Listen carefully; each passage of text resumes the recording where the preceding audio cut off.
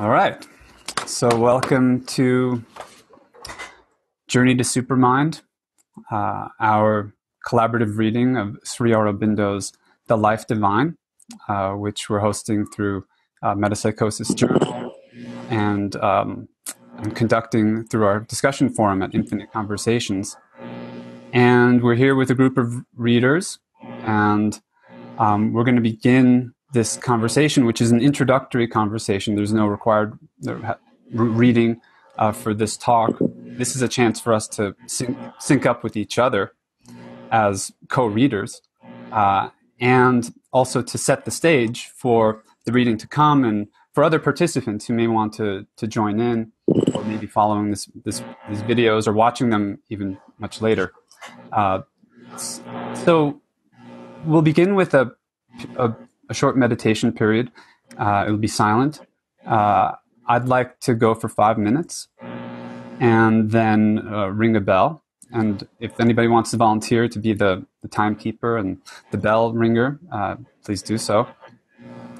And then I'll begin with some opening remarks. And after mine, I'll invite each of us individually to offer our own remarks. And if you don't have anything to say or don't want to say anything, that's okay as well.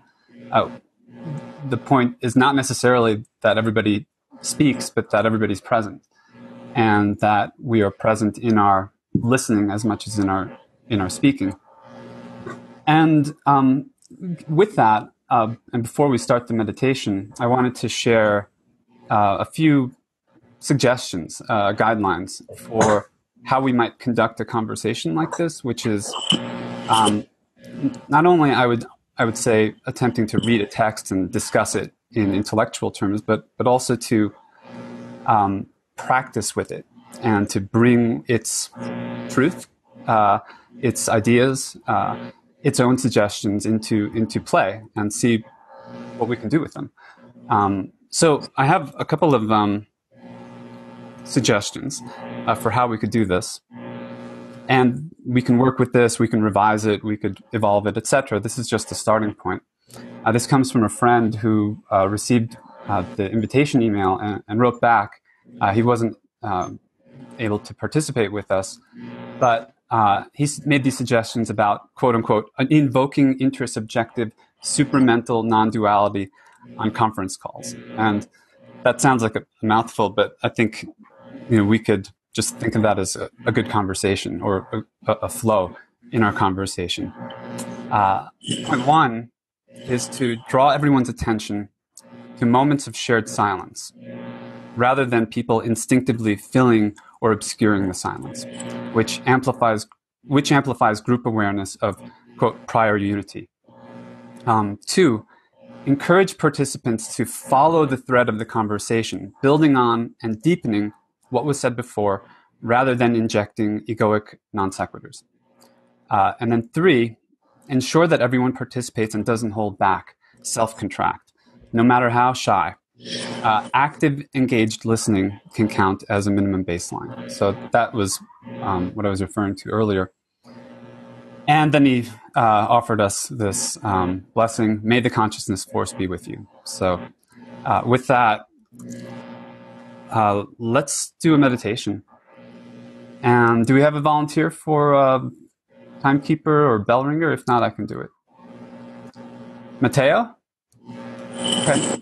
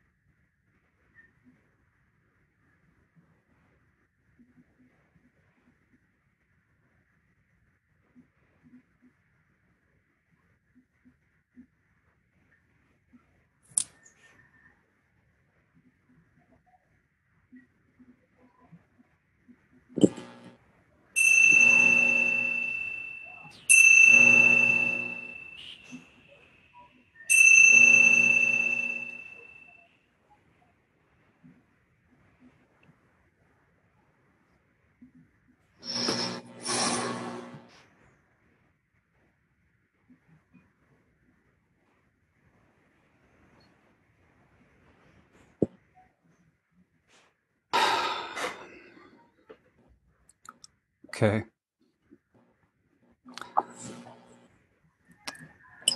I'm going to see if I could begin with the simplest truths that I can communicate at the moment and try to build from there. My name is Marco, as you all know, others may not, Marco Morelli. And at this moment, I'm sitting in my studio, little room, a little building behind my house. You may hear my daughters playing in the backyard between the studio and the house. I'm in Longmont, Colorado. And I guess the reason I'm here is because for the last couple of years, and prior to that as well, I've been engaged in a process of talking with, working with, communicating with other people like the ones who are all here on questions that are dear to me and that I feel and experience passionately. Those include like fundamental questions like who am I?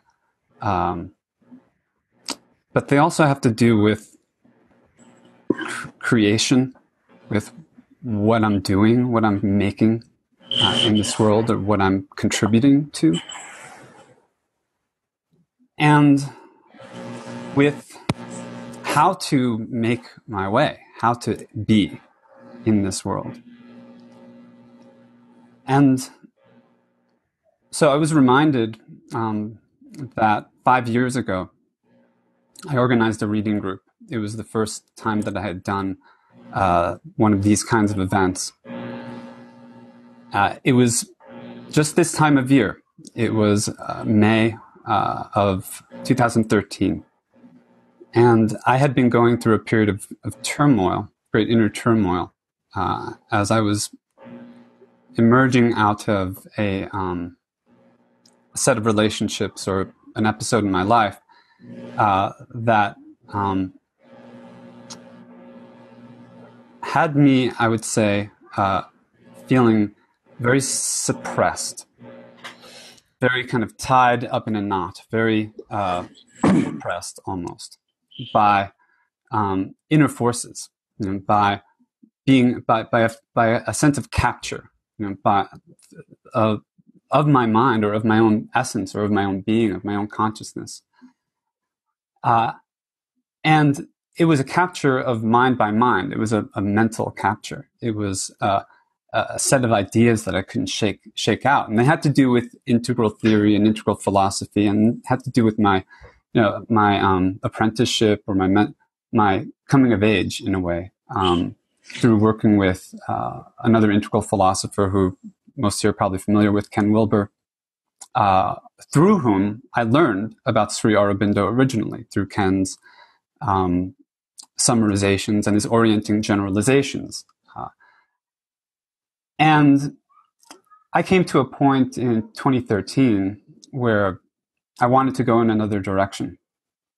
I wanted to do something different. I felt that the systematization that had become prevalent in that particular community, in my networks and the people that I knew and cared about and loved, had itself become a way of a boundary that needed to be in some way transcended.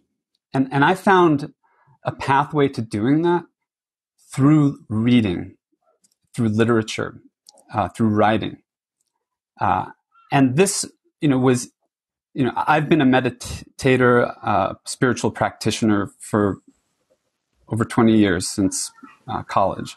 But I needed to engage in another kind of practice. And so 5 years ago, I organized a reading group for the novel Infinite Jest by David Foster Wallace. It's a huge book, 1,000 pages with all these footnotes, very complex. And dramatic. He's a brilliant writer. And we worked, Mark Jabbour was in that group. That's how we met here in Colorado. We met in person as well. And an amazing thing happened in that experience, which is that people came forth. People brought themselves forth. And the novel and the experience of reading the book together, taking on a big challenge, really, a book that many people start and put down and never come back to. That seemed to inspire a kind of solidarity, a kind of love of life, I think, of love of each other, love of our humanity, and a love, I would say, also of what is maybe even deeper than that. That's part of what Wallace was, I think, touching on. And it inspired me to continue. How can I continue doing this? How could I do more of this? And out of that, I've had a number of experiences, and a vision arose. And the vision was that I would help bring forth a platform, a cultural platform, a platform for culture, a platform for actual engagement with the essence of a text, the essence of art, the essence of philosophy, the essence of spirituality. All of these, all this culture means something. And it's not just a consumer object. It's not just something to buy and consume and tweet about. It calls for a deeper engagement. And so out of that, the vision distilled into these various projects. One of them is the journal Metapsychosis, the online journal, which we have co-editors of here and contributors to here. The forum, Infinite Conversations, and a cooperative organization called Cosmos Cooperative, which are all in formation, and there are these unfolding seed potentials coming into being through these events and through the exchanges that we have, and the experiences, I think, that we undergo together. And people have come and gone and come through and sort of spun in different directions. And I've been confused many times. I've often felt like I don't know what I'm doing. But something has been guiding it all along, has been guiding me. I've been following my own thread, as I think all of us are in our own ways. And it now brings us to this moment where the proposal is to, like we did with Infinite Jest 5 years ago, to read another long work, a deep work, a very different kind of work, certainly, than Wallace's, and to make something of it, to bring it into our lives, and to, I think, enact a creative fulfillment.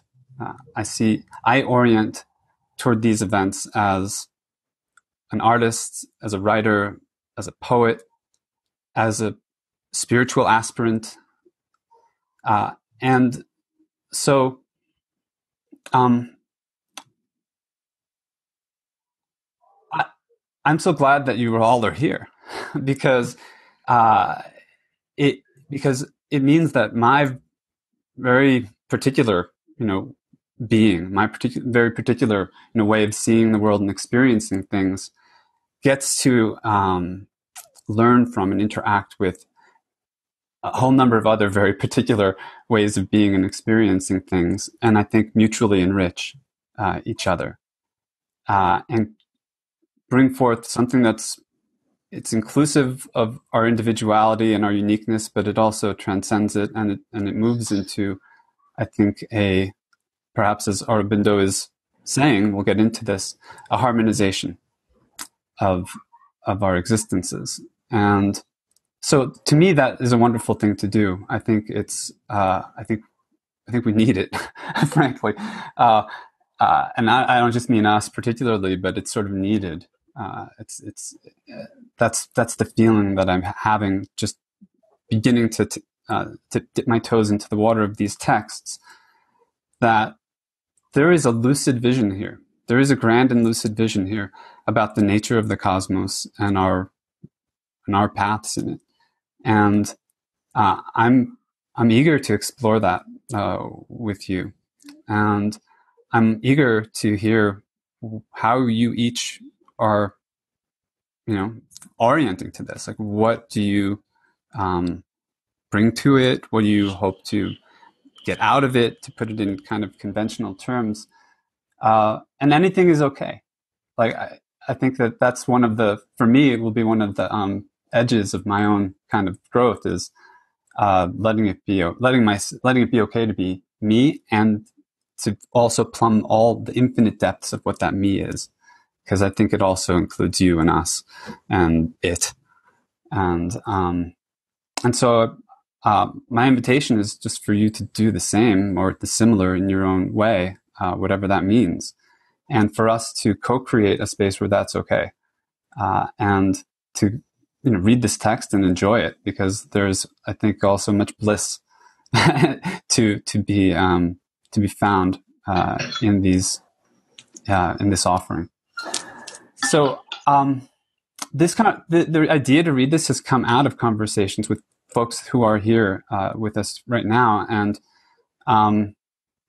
so I want to start with them because they're kind of closest to, I think, the ontogenesis of this moment, and then kind of spiral out so that we get through everybody. And then I want to ask, what is the relevance of reading Aurobindo now? Why would we do this? And then later, let's talk about how, because I think, given that we're all over the world in different time zones, in our own contexts, it's a great challenge to synchronize and harmonize, just on the logistical level. And so there's some, I think, indeterminacy there.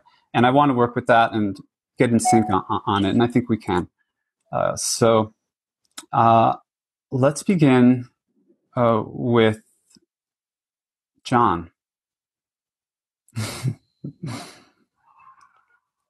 And you're muted. Okay, great. Nice to see everyone here. It's very exciting for me. I've tried reading this a couple of times, but I got bogged down and very distracted. I live in Manhattan, and it's it's a very fast-paced and borderline hysteria most of the time. I do have my own, meditation practice, and over the years, I've cultivated many different kinds of practices. But what I found is the communal space, if it's compatible, is actually the most effective way of stabilizing and integrating a lot of the experiences that I've had. And in my experience here, I've met I know many of you. We've done reading groups before, and I met Kim, I think, at a Dexter conference last November, and it seems like this particular book seems to attract us. So I'm really curious about the relational field that will be opened up, and I find that helps me focus my attention. So I think the quality of our intention and our attention is extremely important when dealing with a text like this. So I'm very excited about mixing it with Banerjee as well, which I think was one of your suggestions, Mark. So anyway, that's my 2 cents. Thank you all. Glad to be here.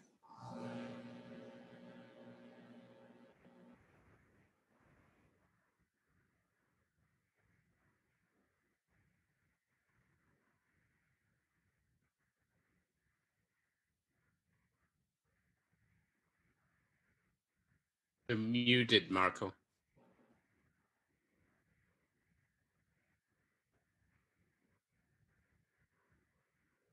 So go ahead and speak. I came about the infinite conversation site about 6 months ago. I think it was a search on Dexter. I was interested in finding out more about that fella.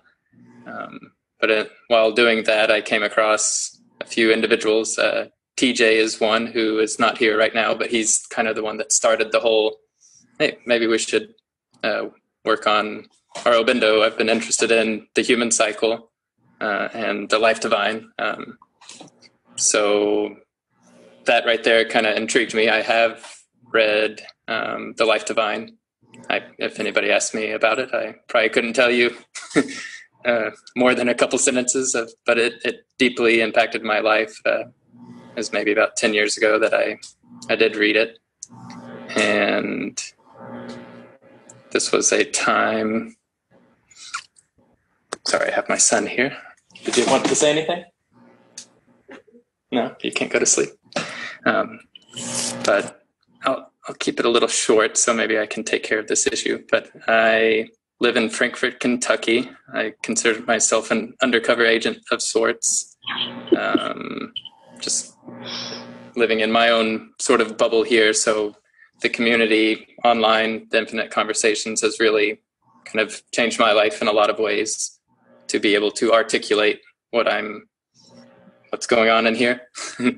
So I'm really looking forward to communicating with a lot of you, especially I know Wendy was on the Slaughterdyke conversation there, and I appreciated her insight. But a couple other things about me: I'm very quiet and shy. So another reason I enjoy kind of the safe space here is I'm able to articulate what I need to say, or at least have others assist me in that process. So it's been great. So I'm really looking forward to rereading The Life Divine. And we'll probably get into it a little bit later, but there might be, like, this is a pretty large group, and it sounds like there's 2 or 3 others that might be interested. So I don't necessarily have to read this book again. So if somebody finds interest in another book or something related to Aurobindo, I don't mind attempting to set up a separate conversation. But glad to see everyone here. Thank you.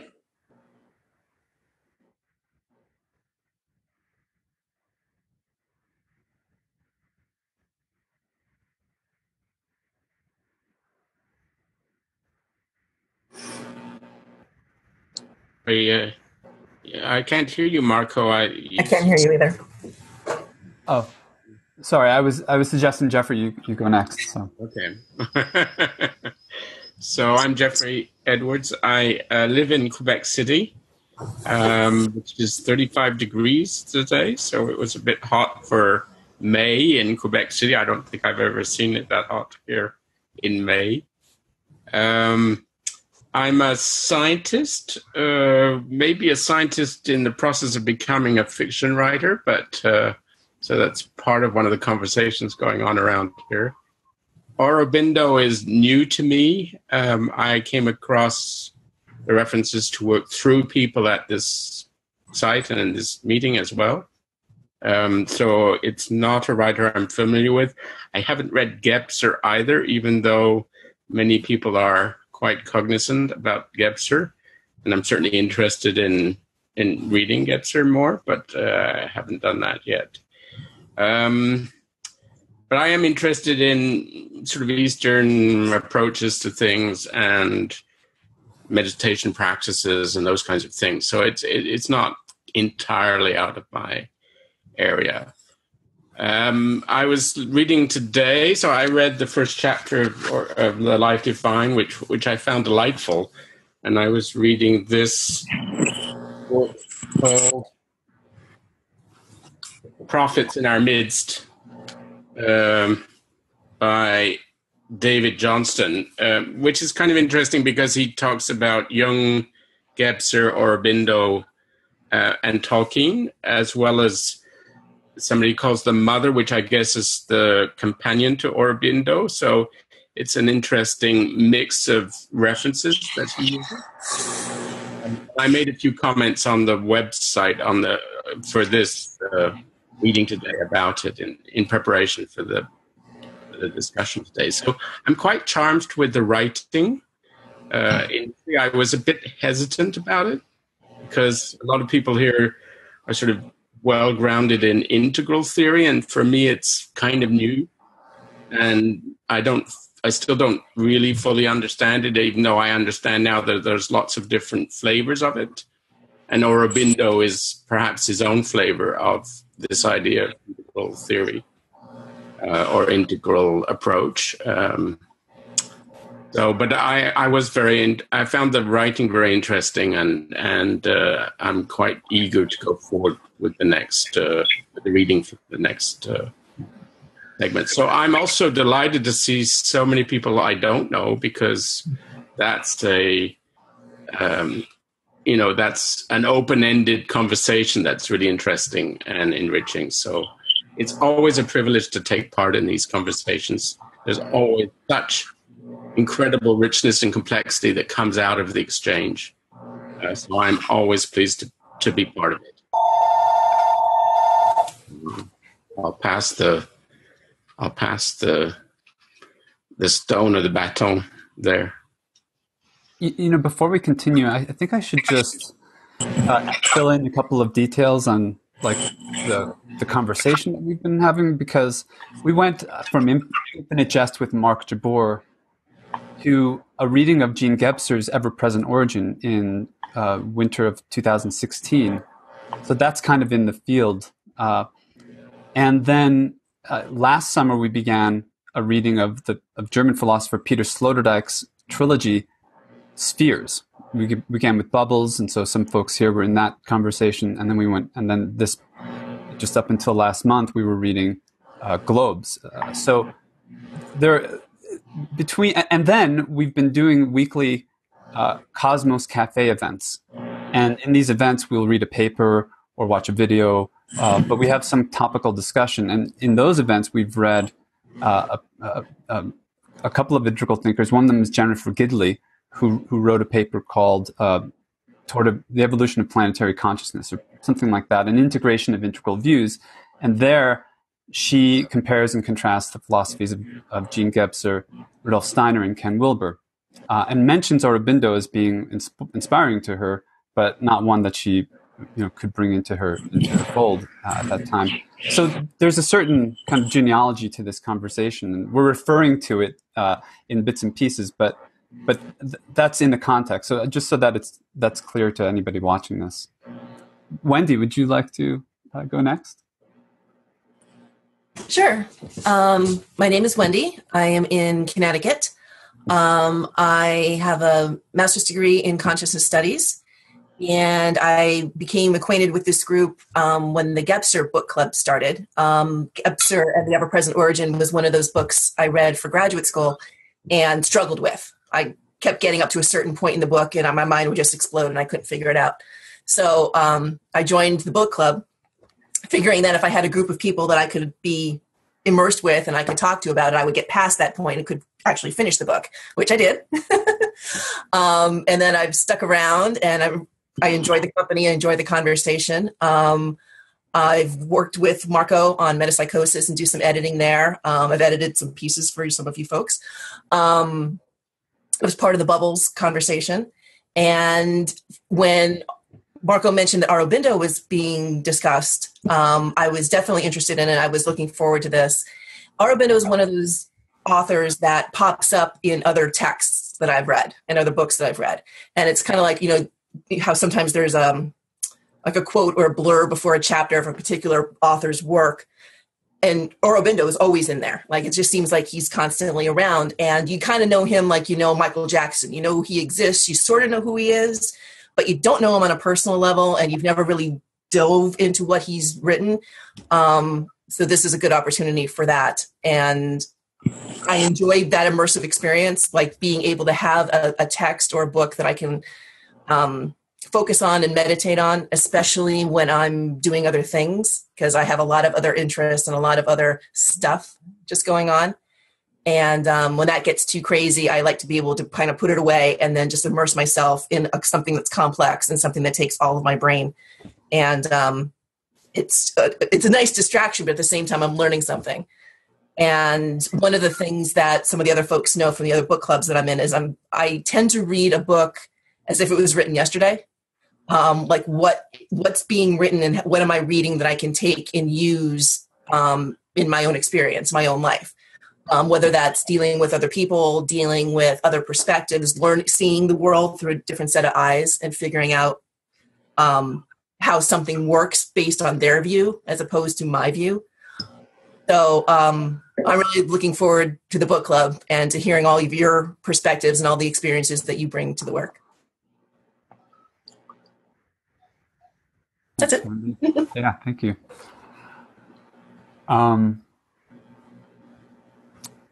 Kim.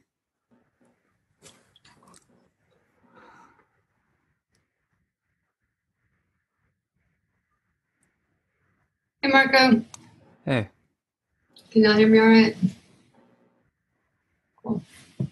So I saw an email in my inbox a couple of days ago, and like, oh, book club. Oh, Marco. Oh, Aurobindo. I keep hearing that name, so I really feel very sort of synchronistically sort of appreciative to be here. I had 4 other competing agenda items on the calendar this evening, so it was one of those moments of truth for me as far as like what's most deeply resonant with me. So that was a little bit of a fun practice to sit with that, although Marco's emails definitely helped to encourage me to be here. So thank you, Marco. So I did the book club with when we did the reading for Jean Dexter, and that was a very powerful experience for me, both in the reading and also the community, to hold the space to both plow through the book, as Wendy was saying, but also to really have a space to kind of unpack it and sort of let what was happening in me to try and sort of comprehend what he was saying and some of the ideas. And so that was a very powerful experience. And so that set the bar kind of high. Not that I have expectations, Marco, but just really feel deeply excited to be here and pulled in the direction of that type of experience with a different author, and one that's quite interesting to me. So I'm happy to be here and to getting to know all of you a little bit better over the coming months. If you don't mind me breaking protocol, what have you been up to since we read Dexter together? Oh, wow. So let's see. Shortly after we read Dexter, I went out to go see Muji Baba in London, came back, and then did a week-long intensive with David Data, to which somewhere around that time I was in the middle of a Black Lives Matter shooting in Dallas where 7 police officers were murdered. I was on the ground for that. So a lot of sort of interesting life circumstances sort of seemed to kind of jostle after that. My house was burglarized and everything of my past was stolen. So a lot of interesting sort of churning around in my personal world. Professionally, I still work for Siemens Corporation, which is a German manufacturing, technology, energy, industry, and infrastructure organization. So I work for them in the IT world. And I also help to manage in an advisory capacity my family's security and staffing business. So a lot of corporate and business activities during my day. So this is, I like how one person put it, it was a bit of a sort of undercover agent. I'm openly weird. Dallas is big enough to be a little bit quirky and a little bit weird, although some of my law enforcement contacts for our security business don't really know how to sort of contextualize my existence. So I think I challenge them in a way that they wish that I would just disappear, because it just makes their head hurt too bad to kind of understand how I could be totally in a red state and operate in the space that I operate in. So it's a little bit fun. So I kind of dance between worlds, and I also moved into a new house since the last time we talked. So really enjoying the space. I've got nature right outside the front door. So that's what I've been up to. Cool. Yeah. All right. Cool. Thanks, Margo. Yeah, thank you. Durwin. Hi. Hi, Marco. Hi, everybody. Hey, Durwin. Hi, Kim.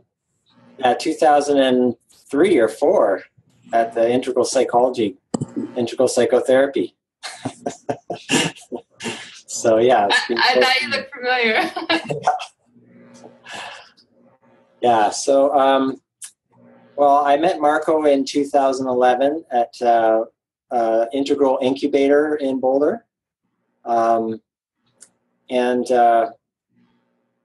I guess the rest of my genealogy of being here is I was actually born and raised in an intentional community called the Emissaries of Divine Light. So with the word divine in there, I thought, well, I better show up for this. My parents put in 60 years of intentional living between the two of them. And the first 20 years of my life were spent in a communal context as well. So that's, about 80 years in this organization, Emissaries of Divine Light, which, believe it or not, still has a headquarters, very kind of, but it's just down the street from Marco there in Loveland, Colorado. And then more recently, I got interested in Ken Wilber's work. Was the first kind of integral philosopher that I came across about 2001, and was quite involved, have been quite involved in integral psychology, including, a group of us sort of did an issue applying to psychotherapy. So my background is I'm trained as a therapist. So I've looked at how to apply integral psychology in a therapeutic way. But in the last year and a half, Muji actually has been really, yay, Muji, has been really helpful. So I really spent the last year, it might have just been a reaction to Trump, I don't know, but I spent really the last year doing several online Muji retreats, really just appreciating that non-dual Eastern approach. But now it really feels like a bridge between Wilber and Muji would be Aurobindo. It just makes sense. It preserves that kind of deep Indian sensibility, but adds the evolution piece. So that's a bit about kind of where I'm coming from to be here, and really looking forward to it, and happy to be here with everybody. And I hope you could hear me okay in terms of volume. I don't know. Sometimes my voice is a little quiet. Okay? Cool. Yeah. All right. Good. So thank you. Thank you. Mark. Jabbour. Yes. I'm here because I got the email from Marco, and we've been friends for 5 years since Infinite Jest. And I'm here out of curiosity and because I got an invitation from Marco. But I've been in and out of philosophy and psychology for 50-some years. I watched the introduction you had on the email with the two guys talking about him. And then I watched another, like maybe a 40-minute session from some Indian guru guy talking about Aurobindo, given background and everything. So I actually feel like I'm pretty familiar with his philosophy just from those two things. And because I've studied comparative religions for like 50, 60 years. I lost a girlfriend to the Hare Krishna movement back in 1971. So that was interesting, in Boston. I dropped her at the temple in Boston. So I've been around, and I'm really here to support Marco. I don't know if I may read a little bit, but I'll just check it out. Check it out. There's a song, right? Van Morrison. Matteo. Hi. Hi, everybody. I'm Matteo, and I live in Felton, California, which is 6 miles north of Santa Cruz in the Redwood Forest. And I'm here because I'm not really sure what the link is, but a friend of mine, Eric, sent me Marco's email and connected us. And Marco and I have had one conversation. So I have a sense of you all, but it's like, it's an honor to be with people, fellow travelers on the path. And it sounds like there's a breadth of experience, and everyone's coming from a slightly different background, but same background. And we're drawn together by the life divine and the aspiration to collaborate in the evolution of human consciousness. This is the thing that gets me up in the morning, I suppose. I'm logistically and professionally, I think I might be a scientist, though I don't always go around identifying as such. I've been more on the business end of things lately. I've been living in Argentina for a while, and I'm kind of just back to California and adjusting. I was part of a startup project, a biotech project, manufacturing antibodies, a project that never got off the ground. So that in and of itself was a fascinating experiment and experience. Regarding Sri Aurobindo, I suppose I have been immersed in the works of Sri Aurobindo and the mother for about 15 years or so.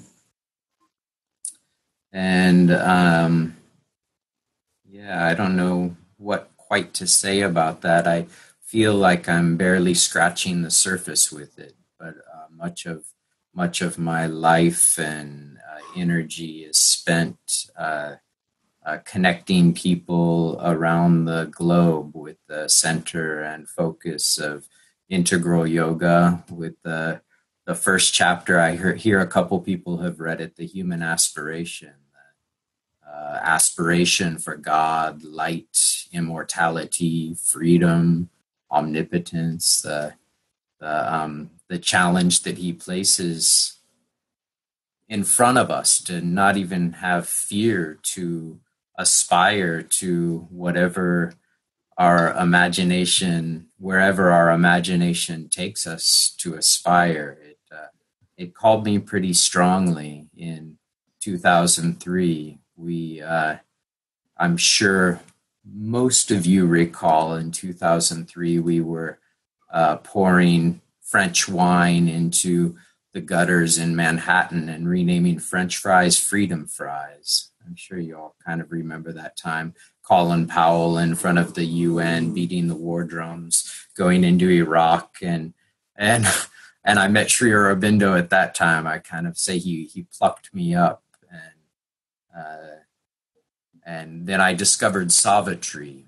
I don't know who has touched Savitri, but it's a 24,000 lines of mantra filled with yogic consciousness that plays with us in ways that nothing I've ever met is able to. So I have just an incredible love and attraction to Sri Aurobindo's writing. And I'm really here because I'm a beginner at all of this, and I'm always looking for another excuse to have a pass through the life divine. Each pass goes an inch deeper, and sometimes I think that that's all I can ask for on the way. So I look forward to connecting with you all more personally and one-on-one, getting to know you over the weeks. Thank you so much for being here, Matteo. And you say you're a beginner, but from our conversation, you've done this kind of thing, like we're doing, participating, organizing conversations about Aurobindo's work for some time, and so I feel much more like the beginner, and so please. Please bring what I know you will. I'll shut up. Well, we have a new a guest. As you may have observed, we're doing introductions. So I can't tell your name from your handle there. I'll unmute you.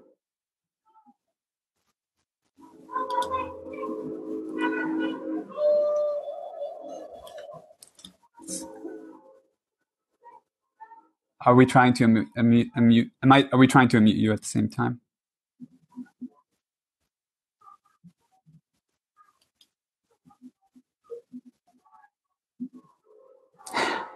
Can you hear us? Can you give us a thumbs up if you can hear us? FM Dolan?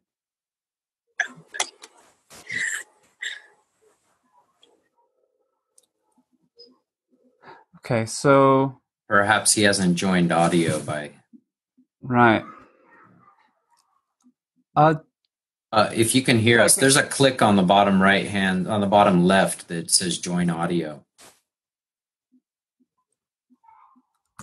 All right, I'm going to write a little text. Dolan.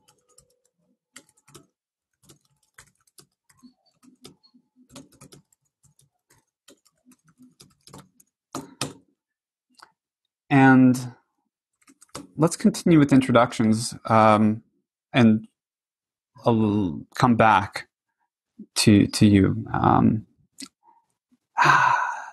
Brian, would you like to go next? Yeah, sure. I'm really happy to be here and meet with all of you online. Like many of you, I discovered Sri Aurobindo through Ken Wilber's writings as I discovered integral theory as an undergrad. It wasn't until I went to Montreal in 2012 that I bought a book, one of Aurobindo's books at a used bookstore, and started reading them. I have a background in philosophy and sociology and psychology, and I've been studying that for the last 10 years. And in the spring, I hope to join the PCC community and apply to do a master's degree there. So yeah, I feel very grateful to be part of this group, and I discovered it in 2016. But I hadn't joined until this time. Yeah.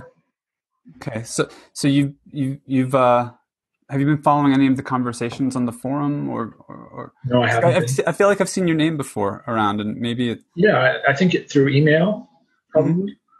Okay. Yeah. Okay, great. There's one left. Hi, Lorin. Hello. Hello. Can you hear me all right? Yes. Great. Hi, my name is Lorin.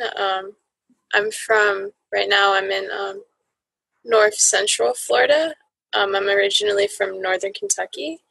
I'm sort of new to integral theory. I hadn't really heard of these ideas before. I knew a little bit about Sri Aurobindo and kind of his ideas about how consciousness and being still evolving, and so I'm really interested in these ideas, but I'm sort of new to them, so I'm very ready to learn, and I'm excited to meet everyone, and I'm really grateful for the opportunity to be a part of this community. Again, I've always kind of admired it from afar and read a lot of the articles and, kind of read some of the conversations, but I'm excited to actually be a part of it. Yeah. Well, thank you. Okay. And you also left an introduction on the forum. There's a thread called Personal Introductions, and you mentioned that you've been studying neuroscience, right? And yeah, I have a bachelor's in neuroscience. I received that in last year, so yeah, I have a little bit of a background in like psychology and philosophy and some of these ideas. Okay, great. All right. Well, let's dive in then, shall we? So it's been about an hour, and I thought we'd go officially for 90 minutes, and then leave some buffer after that, but also give people a chance if they need to move on to exit at that time. So I would like to ask if we could begin to articulate or co-articulate. Actually, one more thing on the logistics. I do want to come back then to our reading schedule and things like that. So let's leave like 10 minutes or so before the bottom of the hour to do that. But what I'd like to propose is that we ask, why Aurobindo now in the world that we're in now, in the world that we're experiencing? And that's a kind of broad question. Some of us, through our anecdotes, have hinted at the situation, aspects of the situation. This, some call it a crisis. Certainly, some call it an accelerating evolutionary process. I mean, there's various ways of characterizing it, from the materialistic point of view to the metaphysical point of view, and all manner of things in between. Some narratives are driven, not by knowledge or truth, but by desire for power or profit. But how do we understand all that? This is, I think, part of what Aurobindo is writing about. This is a grand narrative. Like, this is a meta-grand narrative. This is the kind of thing that culturally we don't seem to have a lot of room for. And if we look at the cultural landscape and competing discourses, competing ideas, it's fierce. And I don't think any of us can escape the effects of the kind of warfare that's going on this planet at this time. Whether or not it's overt conventional war, there is what one might interpret to be a kind of mental or psychic war that's operating through the media, through the internet, and so forth. We've talked a bit about this. I don't know if that's really the best starting point, because Aurobindo takes a very different starting point. And his starting point, as I understand it, is like 100% spiritual. It's not kind of in these kind of discourses. It's a different, very different point of view. So how does that point of view relevant to us? Matteo, you've read this text multiple times already. So, I'm just aware of it secondhand through Wilbur. I did read the first chapter and two chapters of The Life Divine and tuned in. I've read some other secondary material. I have a sense of his general metaphysics. I feel familiar with it just schematically through Wilbur and through other sources that I've read. But there's something about Aurobindo himself, perhaps, the example of his life, the fact that he started a community which is ongoing, that is attempting to realize, actualize some of the ideas or all of the ideas that he's writing about. there's, I think, a relevance here, and maybe I may falter in articulating that, but perhaps through some kind of assemblage or co-creative process, we can come to a clarity about that. And I wonder what anyone might have to say about that, or what they might think.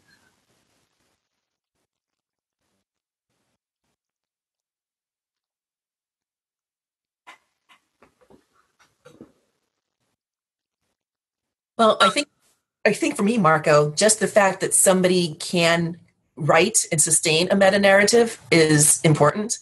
I feel when you were saying like an attack on our intellectualism or our mindfulness, everything is so shallow, everything is so condensed, and if you can't put it in 140 characters, it's not worth talking. If it doesn't fit on one piece of paper, it's not developed, and people don't read emails, people don't read, period. And like I said in my introduction, I kind of like the idea of being able to delve into a complex, long piece and really get a feel for somebody's thought and watch the thought develop, as the book goes on. So I see this as my own personal defense, my own personal, way in putting something into the world that's not short and condensed and contributing to this very shallow understanding of the world. So this is my little way of combating all that media influence and just the constant noise around. So I think that's why it's relevant right now. Any large book with a meta-narrative at this point would be relative right now. The fact that it's Aurobindo just makes it even better.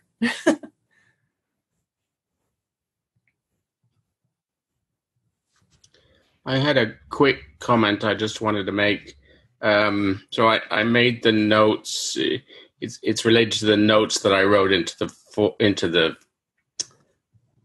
the page underneath this the call for this meeting. So it's this idea that the big and the small are actually the same thing. So so you're saying, what is the relevance of Aurobindo? And it's a grand narrative. Well, it's a grand narrative, but if the big and the small issues are all part of the same issue, then the grand narrative is also a micro narrative. And it's that relationship between the detail and the larger view that I find is part of what is drawing me to this. So, yeah. Hey, Lorin, welcome. We've done our introductions, and we were just talking about like why we're reading Aurobindo now. What's the relevance of this book or this text? So I think we should continue that and then come back, kind of at the bottom, 20 minutes if you don't mind. And let you introduce yourself at that point. Cool. That sounds great. Sorry to be late. I got mixed up with the time zone. No worries.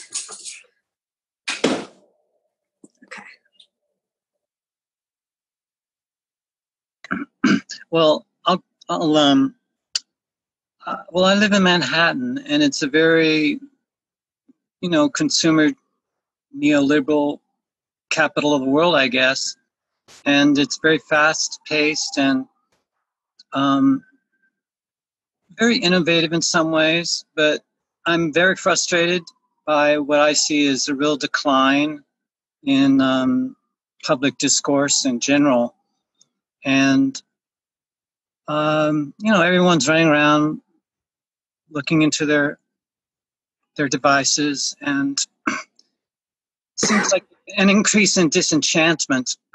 And so I like the Aurobindo. I don't think he's disenchanted at all. And I find myself very drawn to that because I have a very, very tuned into the magical, what Gebser would call the magical. And I've had lots of paranormal experiences from a very young age, telepathy with animals and out-of-body experiences. And I've had, experiences of, absentee kind of healing, contacting people on other planes. And I don't have a particularly good vocabulary for any of this. And it always created tremendous cognitive dissonance because, most people just look at you if you bring this stuff up. It's sort of like not very polite conversation, or people just sort of think you're a new age kook. So, I get very withdrawn and much rather, just check out and sort of go into hermit mode, which I'm able to do. And it's just a pleasure, I think, to be around other people who sort of share a curiosity about these kinds of states. And it's, I think, has happened in the Gebser reading, and I think to some extent with the Sloterdijk. I got much more comfortable talking in public about these very vulnerable areas of my own psyche, which are magical and wonderful, but also tinged with a bit of trauma. I think the trauma part of it is the inability to express in a clear way my experience with others, because it just seems like we don't have a very good handle on this. So these anomalous experiences, I think, are happening to many people, and we tend to sweep it under the rug and ignore it. But I think many of us are living in a very magical and enchanted world, but we just feel inhibited about sharing it in an open way. So I believe a study of Aurobindo would help heal a lot of our wounds in that way, because he seems to be extremely articulate, as he's had lots of paranormal experiences himself, and was very involved in exploring those aspects of our human nature. And I think creating a marvelous map, and I think we can continue to do that. So that's my 2 cents. Thank you.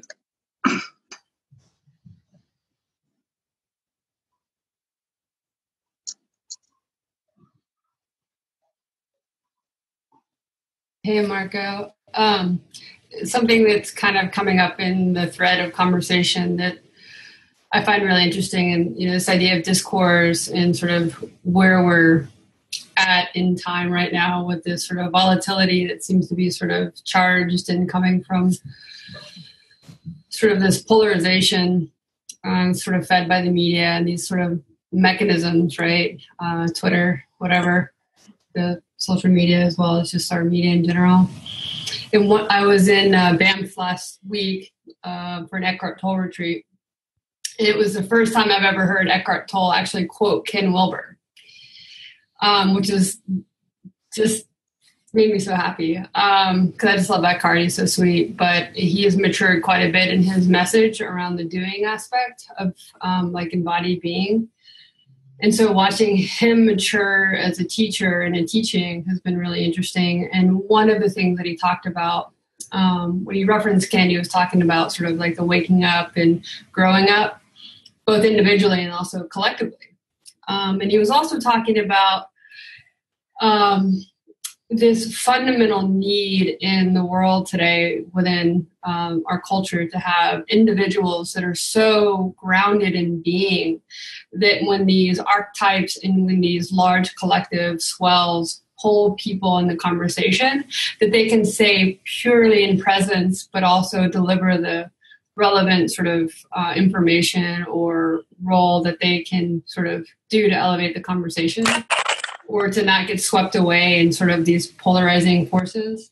And to me, that was a really interesting contribution to kind of like where we're at today, and seeing how Eckhart kind of saw it. And I feel like when you're talking about just sort of like staying grounded in these sort of polarizing forces, I sort of imagine like what would Hillary Clinton have been like if, or some leaders like opposing Trump, to sort of like just absorb all of his sort of like energy and just sort of be like, oh yeah, you're funny, but here, let me tell you something interesting. And, sort of touch on these sort of wounds that Trump was able to sort of exploit to like pull all this energy and suck all of this sort of life out of everyone. If we had like a really sort of, enlightened sort of master, so to speak, that was in the political realm, like what would that look like? And so Eckhart was playing with that idea a little bit as a group, and I thought, oh, that's quite interesting to imagine. So I feel a little bit of that sort of in this thread of conversation. Maybe I went off base, but I feel maybe a little bit that's connecting with the question that you surfaced earlier. So I think it is interesting to imagine. I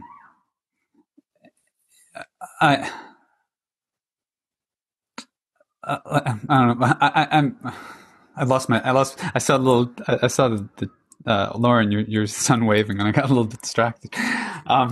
But I mean, one of the things, and this is a purely superficial, perhaps, or maybe more than superficial, but like aspects of Aurobindo that I feel is relevant, is that unlike a lot of other theorists, like he had the life experience of a revolutionary. He had the life experience of an anti-colonialist. He had that. He passed through a period of opposing an oppressive force, like a materially oppressive force in India through the British Empire, and I think we need. There's also the other detail that he was. I don't know how this works exactly, but doing psychic kind of warfare against Hitler. Like he recognized the threat of Hitler, and although at that point could not, gather an army or something like that, he was involved with insurrectionist forces in India in his earlier life, I understand. But he was responding to it, and I think that we need that too. And I think maybe Eckhart is saying that something like that. And it has, like, how do you respond to Trump, right? I don't want to make, it's not about him, but it takes a different kind of consciousness, I think is what you're saying, to actually kind of respond, like, and not to play a game unconsciously that is really not transcending the situation.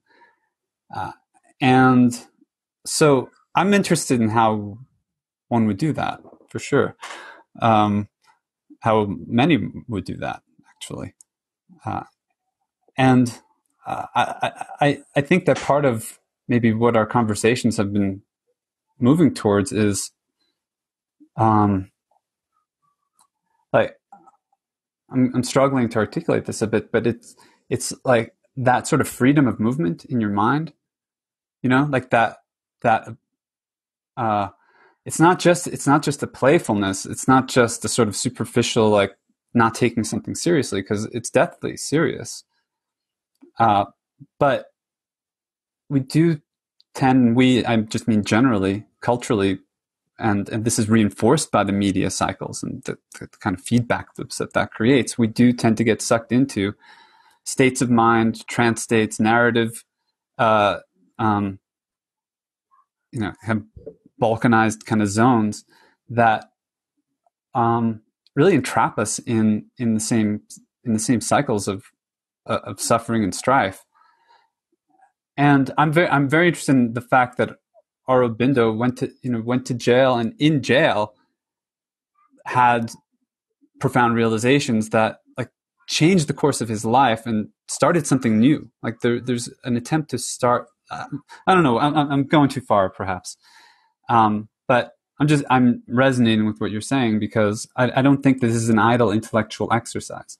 I think that our context matters, our personal context matters, and our social context matters. And so what we model here, what we enact here, whether or not we can really calculate it or map it directly, has an effect.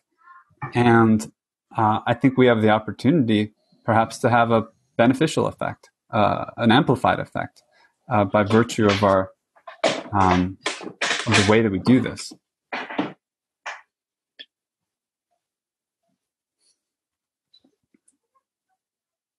I've found out recently that metaphors really kind of help me articulate the ineffable, I guess is a better word. But right now I'm thinking of a recent one I've been working on is hibernation.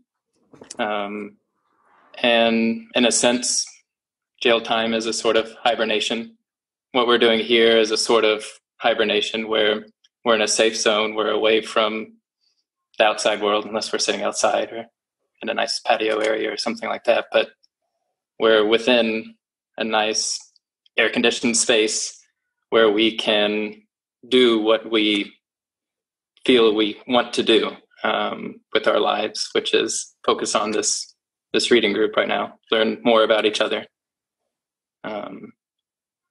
And what drew me to Aurobindo in the first place was, besides I went to a bookstore and the book literally fell off the shelves, and I picked it up and I was like, oh, I recognize this. And so that might have been some magical occurrence, but I learned that he did 24 years of silence, or a vow of silence. This might be wrong, so maybe somebody like Matteo can correct me here, but he might have spent all that time writing, or he might sit there and write to other people, but that's a sort of hibernation as well. And what I feel we need is a sort of hibernation, away from going underground, away from what's out there right now. Not necessarily saying don't be an activist, don't be a part of this, but that's how I see it. And that's what drew me to Aurobindo in the first place, was this act of taking a time out of your life, a season maybe, to hibernate and really reflect on something. And this Life Divine came out of, along with 2 or 3 of his other major works, came out of a period of 3 or 4 years when he wrote. Mainly, it was just him writing for this publication called the Arya, and just the sheer volume of what he wrote is baffling. Like maybe it was Wendy mentioned, that just the fact that you can sit and write this is saying something about yourself or the time you're in, and to be able to get it out on paper. If you can imagine within 3 or 4 years publishing, or even just sitting and writing 1,000 pages in a journal or something like that, that's pretty amazing. But to actually be coherent about it is even more amazing. So I'll stop there, but I feel, we need some sort of hibernation.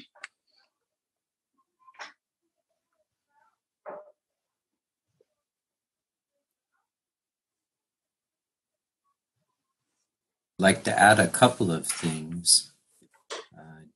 John mentioned that Sri Aurobindo isn't disillusioned. And one thing that's always amazed me is this, yes, Doug, all of his writings except for Savitri, not almost all of his writings, came out serially in Arya between 1914 and 1921, which is when the world was at war. And then and then when it was published in book form, it came out in 1948. So it was heavily revised as the world was at war. And for him to be able to, and something that Wendy said is really interesting, sustaining a meta-narrative, coming out serially, but then also as the first chapter, The Human Aspiration, is like 5 pages long. The last 2 chapters, The Gnostic Being and The Divine Life, are like 70 pages long. And you look at the last chapter, he's still starting with if this, then that, if this, then that. He's like bringing us through all of these positions in a very, a very stable way. And then not only did they come out as the world was at war during both wars, which he called World War II, he called the Mother's War. They were both exerting occult influence on the outcome of that war. But all of the writings in the Arya, he would start writing like the 2 or 3 days before, and virtually churn this stuff out without edits. That's just always it always gets me to scratch my head. And he says a lot of it was coming clairaudiently. His mind was already complete. He learned how to completely silence his mind when a yogi showed him this. A yogi named Lele came to him and showed him this in about 1911, and he did it for karma yoga. He just wanted to be a better worker. That's why he got into yoga in the first place, was that so he could be a more effective tool for the revolution. Anyway, that's probably enough.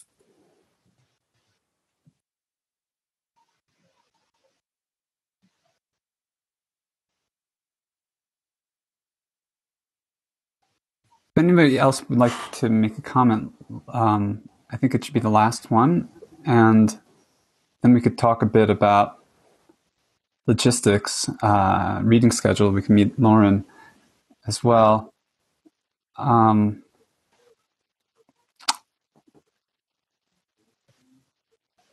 yeah, I don't have a response directly to anything that anybody has said, but I'm sort of letting it linger in the space. Well, maybe sorry, go ahead. Just on the political side, we've had a fairly major event in Canada, maybe at least for West Coasters, with the federal government bailing out the Texas oil company that wants to expand the local oil line significantly. And I guess eventually they managed to play it such that our government's now come in and give them a huge amount of money and taken over the project. So that's been a pretty, in terms of, because I happen to live a 5-minute walk from where diluted bitumen would come up on the shore.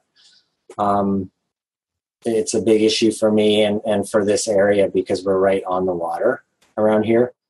And this happens to be a pipeline that would be right, basically right in front of downtown Vancouver and our shoreline. So there was certainly some political stuff coming up for me around that, and trying to, I guess, discern how to respond to that in a way that's sort of relatively clear, because it could certainly get ego involved in it too, because it is sort of my backyard kind of thing.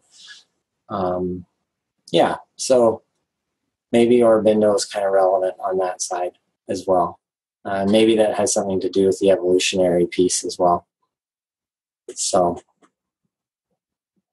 that's all I have to say about that. I just want to say, as a fourth generation Texan, sorry.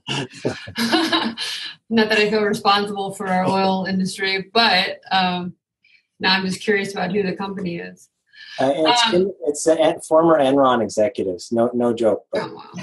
Yeah. Hey, they're always up to good things. Yeah. I wanted to touch on one point that John surfaced earlier in terms of sort of more subtle experiences and sort of how we not only have those experiences, make meaning of them, share them with others.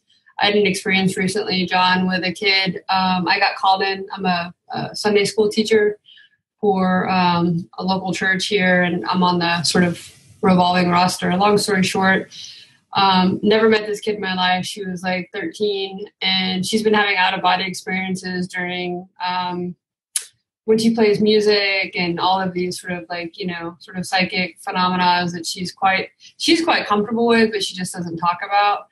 And it sort of surfaced with me and another teacher. She said some things, and so I kind of did a little bit of inquiry with her. And what you were saying made me wonder when you were talking about, sort of the trauma of like not being able to sort of like feel like the experiences that you're having have sort of space to be articulated. And so I just wanted to sort of surface that and say, I think it's pretty rare that most kids have a supportive environment for those types of experiences, or a way to make meaning or try and understand, or sort of like wrap them into their more concrete experiences in day to day. And but I was a little bit also heartened to meet this kid and her sort of normalness and talking about these things. And I often wonder, what would it be like if kids or people, when they're having these experiences sort of like through childhood, teenagehood, et cetera, were sort of not necessarily encouraged in the specialness. So we try to just sort of normalize it and say, yeah, some people have those experiences, and encourage her to sort of like, talk about it and try and, talk about how she made meaning of it. But I wonder, in sort of the wider context of this conversation, sort of bringing in these other sort of subtle dimensions and experiences that aren't necessarily easy to sort of validate in the same kind of ways, and how that fits into the conversation of Aurobindo's work. Because I don't really understand his body of work well enough to know where it fits in, but I think validating people's experiences at a young age for what they are and contextualizing them in a larger experience is probably really important in terms of people owning their power or their abilities or their gifts in a way that they contribute them into the world in whatever way they feel they're called to. So thanks for bringing that up.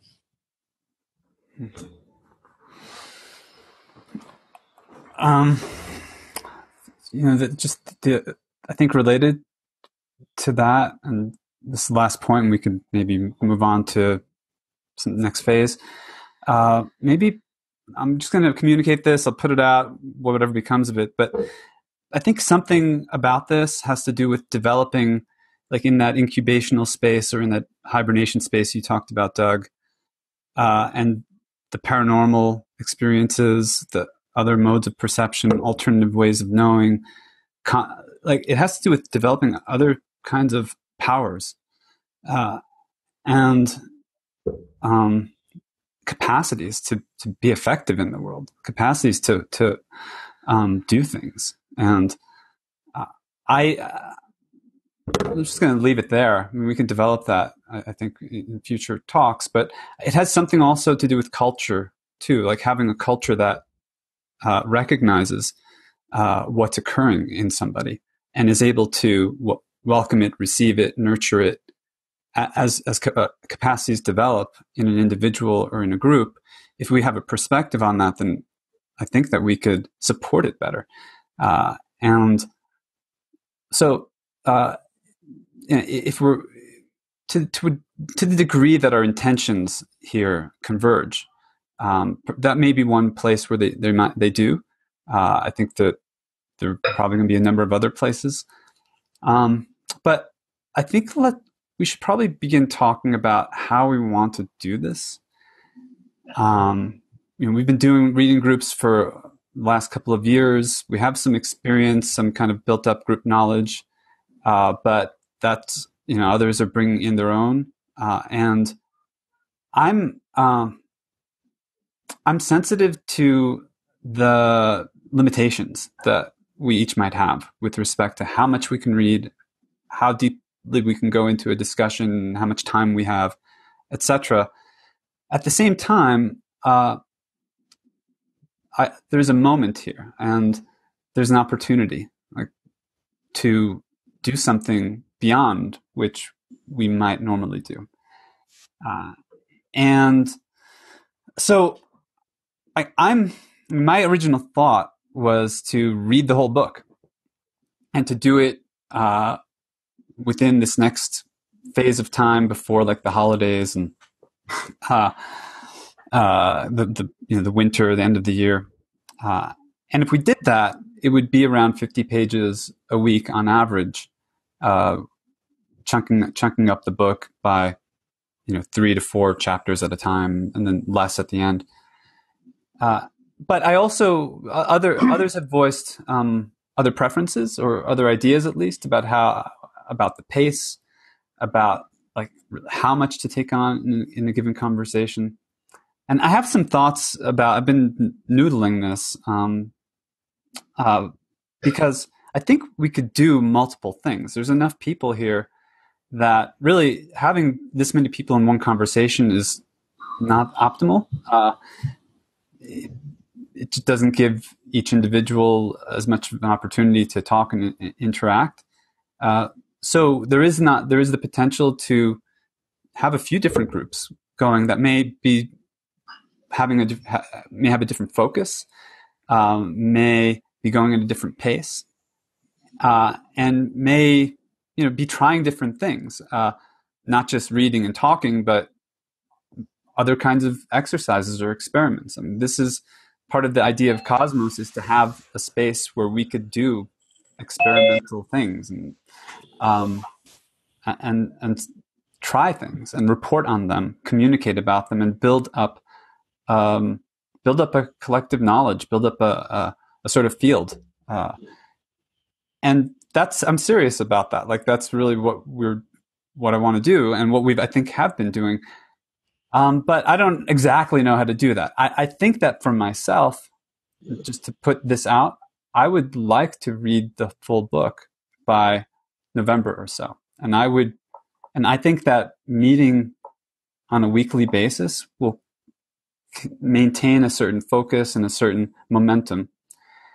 And I think also that because of our backgrounds, and because we've read other integral philosophers, psychologists, some of us come from the arts, and we're all, I think, good readers.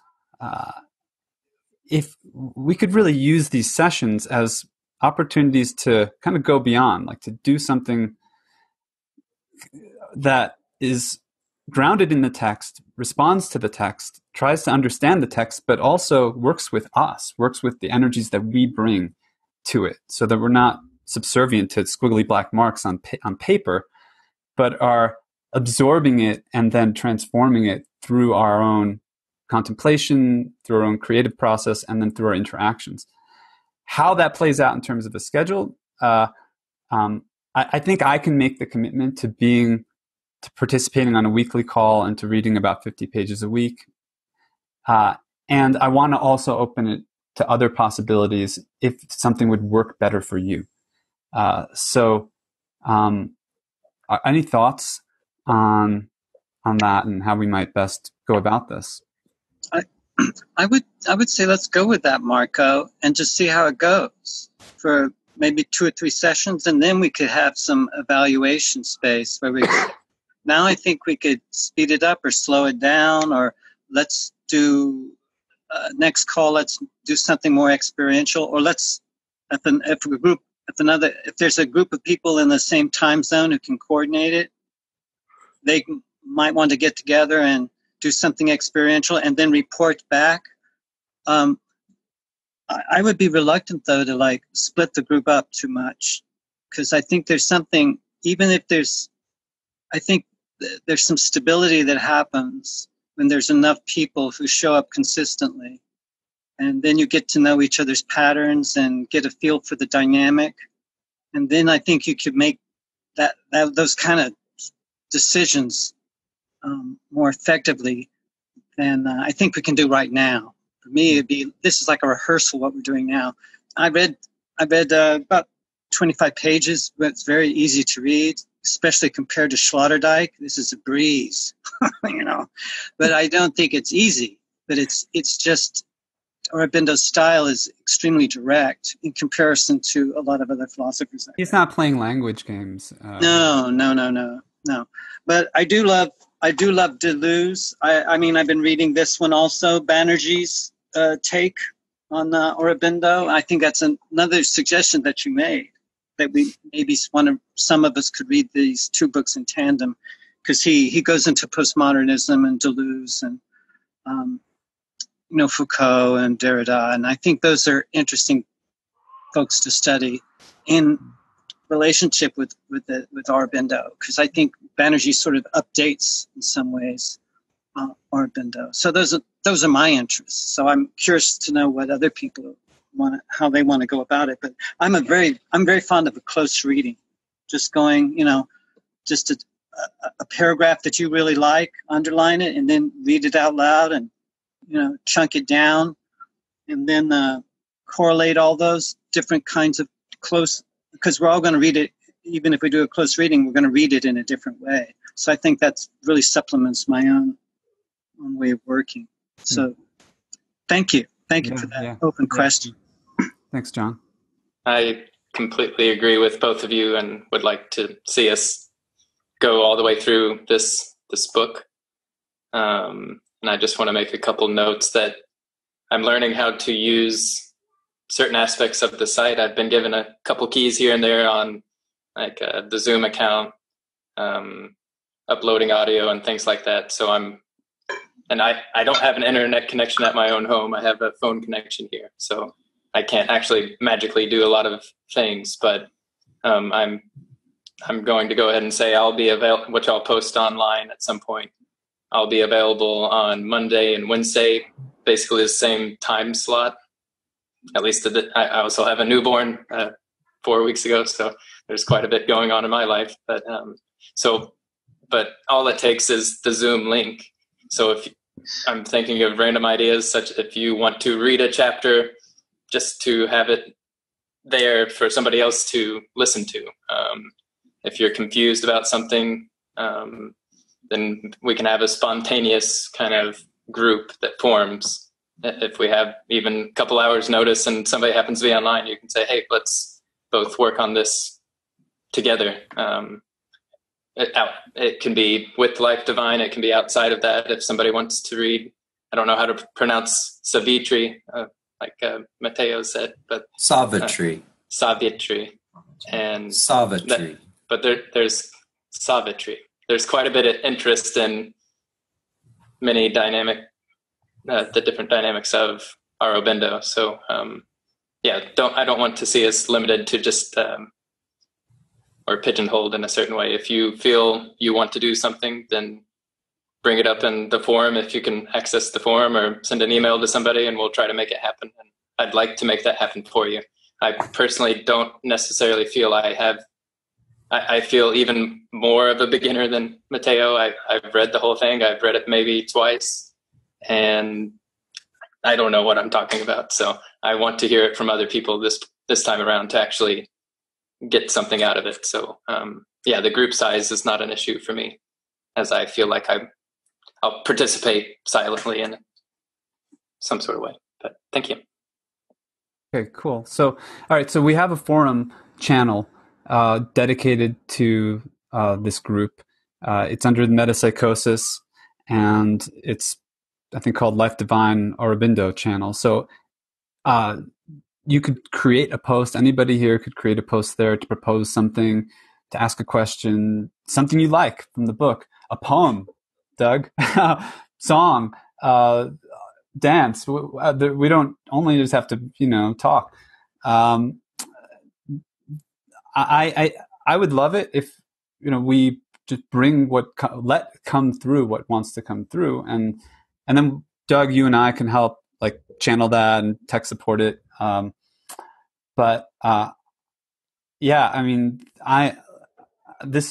want to create culture. So that's why we're recording this, so people can watch it and then maybe respond to it in their own way. Like it perpetuates itself. I think that there's a continuity, like there's a lineage, and this is an expression, right, of perhaps the same impulse that inspired Aurobindo to write. Now we're doing this other crazy thing, I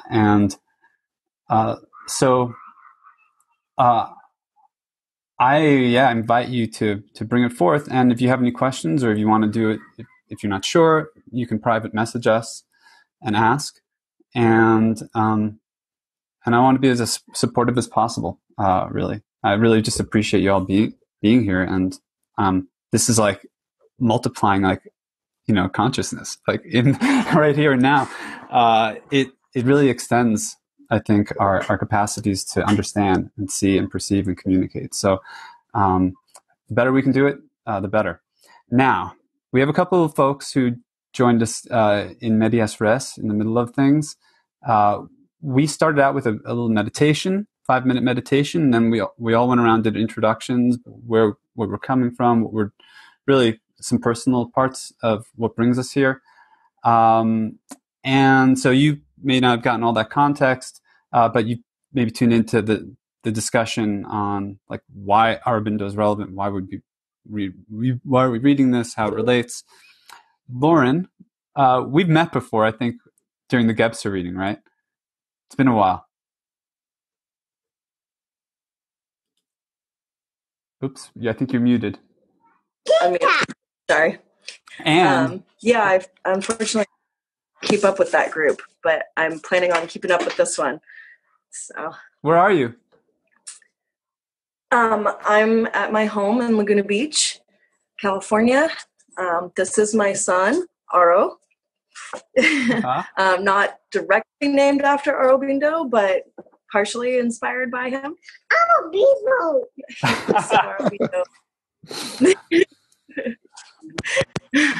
Cool. Yeah, that's all right. Cute.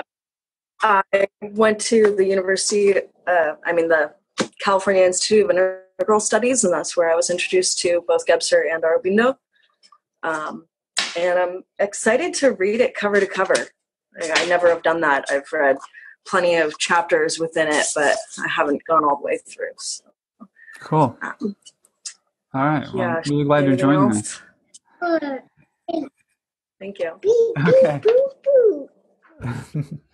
And then there's an iMac user. Can you hear us? We can't see you. Could you want to try unmuting yourself and saying hi? Hi, can you hear me? Yeah.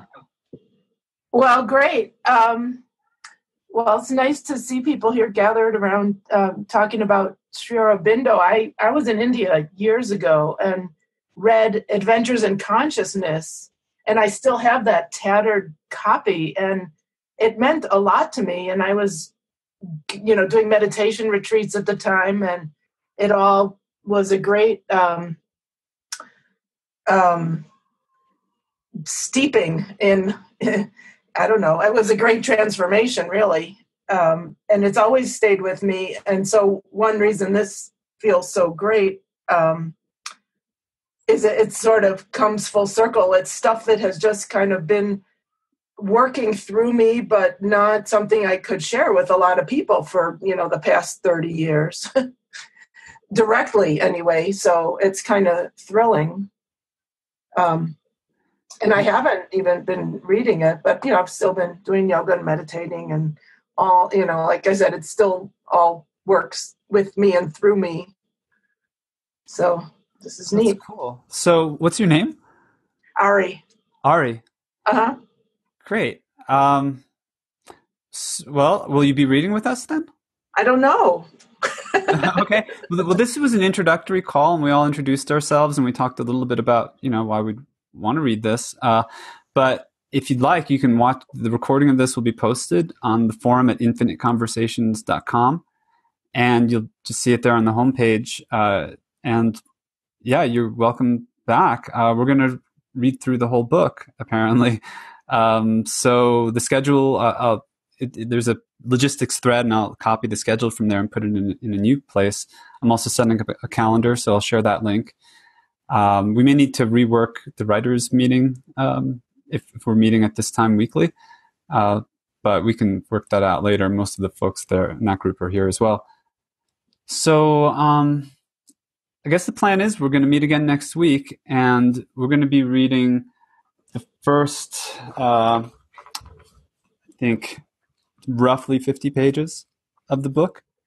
One thing that's worked well in the past is for each talk to have a different leader. They don't have to lead and organize the whole talk or host the whole talk, but to start things off and set a direction, and for that to move around the group, so we get a flavor of what each person would want to bring to it. And really, that could be a very simple summary of the text that we've read and some starting questions, or it could be something a lot weirder than that, and it's all okay.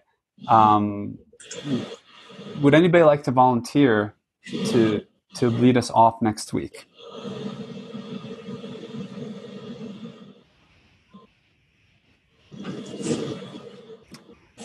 Yeah, Matteo? Okay. I think that's good. That would be good, actually. And great. So Matteo will lead us off next week. I'll post the schedule, post the calendar, post the recording, and hope to see you all again. There were a couple of other people who were interested, so they may join in. And like Doug was saying, if you're watching this and you can't make it at this time, let us know on the forum if you want to do something else. Maybe somebody would like to talk about a section of the text with you, or try something different. So that's what we're here for. That's what we're doing. And I'll mention this as well. We're not charging anything to participate in this. We do have an account on opencollective.com, opencollective/metapsychosis, and you could support the Metapsychosis Journal and Cosmos Cooperative, Infinite Conversations, these kinds of activities in the publishing that we're doing at opencollective.com/metapsychosis.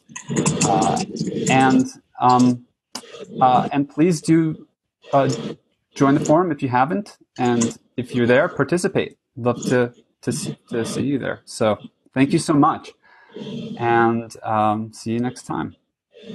Thank you. All right. Bye. Bye. Thanks, Marco. Thanks, everyone. Thank you. Time. Bye. Say bye. Bye-bye. Bye.